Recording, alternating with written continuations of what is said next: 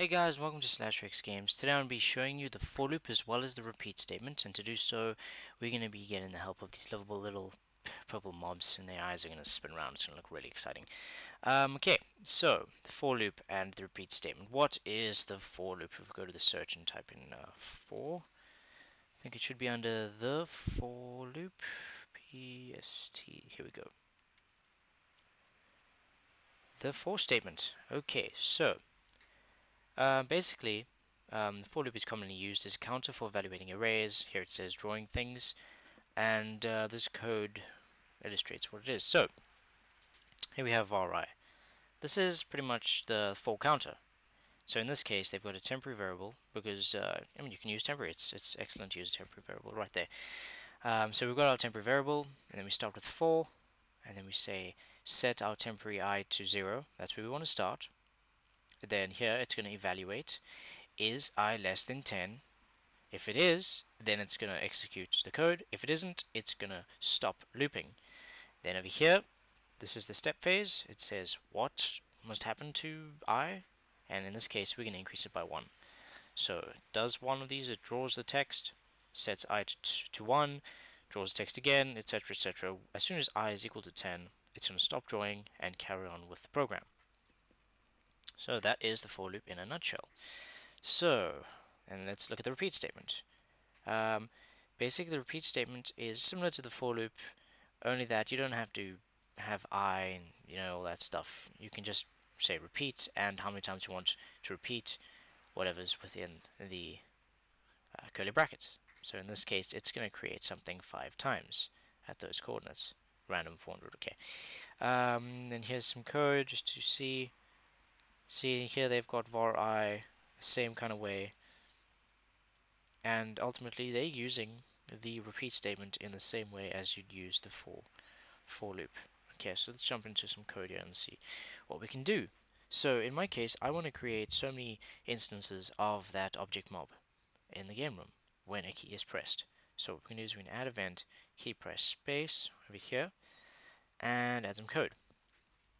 So now let's do it. Let's say var I, just as in the manual, and then we're going to say for I equals 0. We want it started at 0. Okay, semicolon. Then the evaluation, it's going to say I is going to be less than 7. Alright, and then in the step phase, we want I to, not 1, we want I to increase by 1. Now if you're using GameMaker Studio, I think I'm using 1.2. Yeah, I think recently they added the plus, the incrementing as in C++. But if you're using GameMaker 8 or below, then just say plus equals 1. It's the same thing. Increase by 1. Then what do we want to do? In my case, I want to create an instance of mob, and we're going to put them randomly in our room. So I'm going to say iRandom, it's going to iRandom range, and then 0 plus 80, so it's 80 away from the left of the screen, and whoops, this is going to be room width minus 80. Okay, then the Y is going to be, I can just copy this right there, and this is going to be room height minus 80, and then object mob. There we go. So it starts at 0, goes to evaluates it until it's greater than 7 or equal to 7, and then it stops. So when this thing compiles and runs, it's going to start. It's going to say 0, then it's going to go 1, 2, 3, 4, 5, 6. Alright, 6 is less than 7. Then as soon as it says goes to 7, it's going to say, wait a second, 7 is not less than 7, so don't loop. And then it's just going to exit. And then it's going to carry on doing whatever other code we've got. So if you count these, it's 1, 2, 3, 4, 5, 6, 7. So starting at 0 and evaluating until I is equal to 7 or greater is 7 loops. Alright?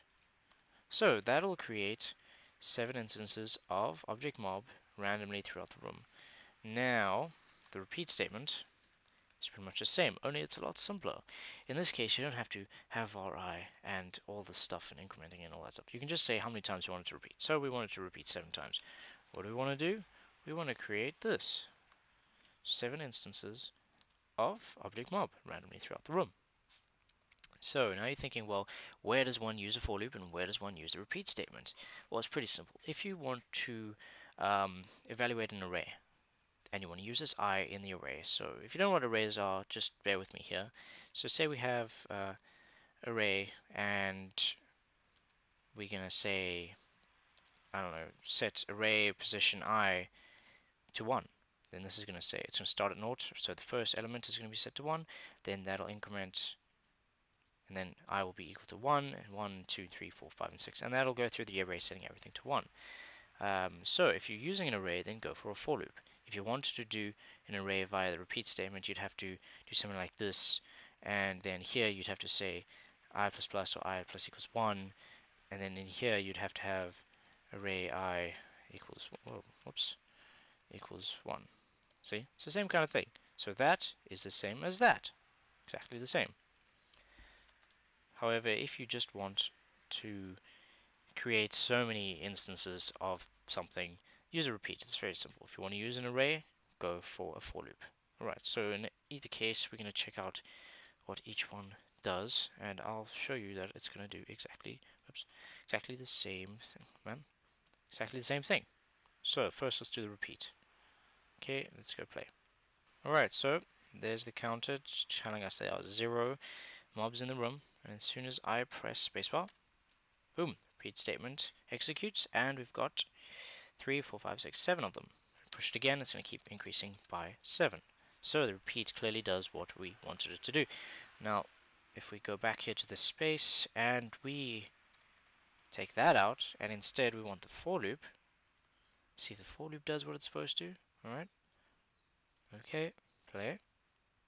Alright, so it starts at 0, and we hit space, 7. Alright, check that out. Exactly the same thing.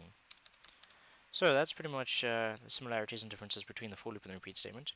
Repeat statement is a lot easier if you just want to have so many instances of some object. Use the repeat statement. If you want to do the same thing but maybe you want to throw in arrays and all kinds of stuff and you want to use that I counter in your arrays, then go for the for statement.